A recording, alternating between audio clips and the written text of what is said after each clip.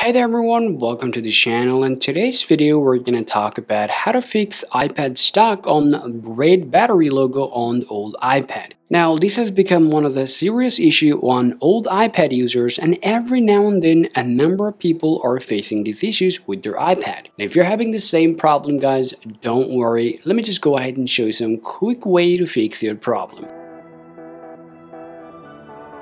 Now, before you go ahead and do the main troubleshooting process, here are what you need to do. First of all, make sure that your cable and the adapters are completely functional for being able to charge your iPad, because sometimes having 0% battery can make this problem. So after making sure that your charger or adapter is working completely fine, then the next things you gotta do, just simply go ahead and just charge your iPad, and then simply press the power button and the home button together unless you see the Apple logo appears on your iPad, okay?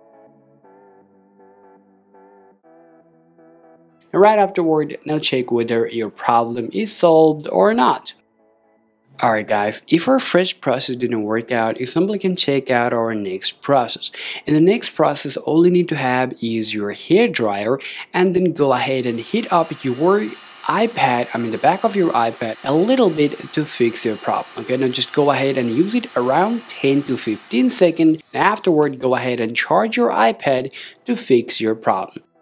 Well, afterward, your problem will be solved. Now, let's say you have done this process as well, and still you're not being able to turn on your iPad. Now, the next things you gotta do, guys, all you have to do is just go ahead and charge your iPad for overnight to fix your problem. So a lot of people have said that they actually fixed their problem after charging their iPad, the old iPad, for overnight. Now, let's go ahead and do it. Hopefully your problem will be solved. Even though after doing this process, if you're still unable to turn on your iPad, well, that can mean it has some hardware related issues. So in that case, you have to go to the Apple Care. Hopefully they will fix your problem for yourself, and afterward you'll be able to use your iPad the way you want to use it. Okay, so these are the things you guys can apply on your iPad if it's not turning on or if it's getting stuck on the battery logo. Okay, hope this video is useful. If you think so, leave a like and subscribe to this channel.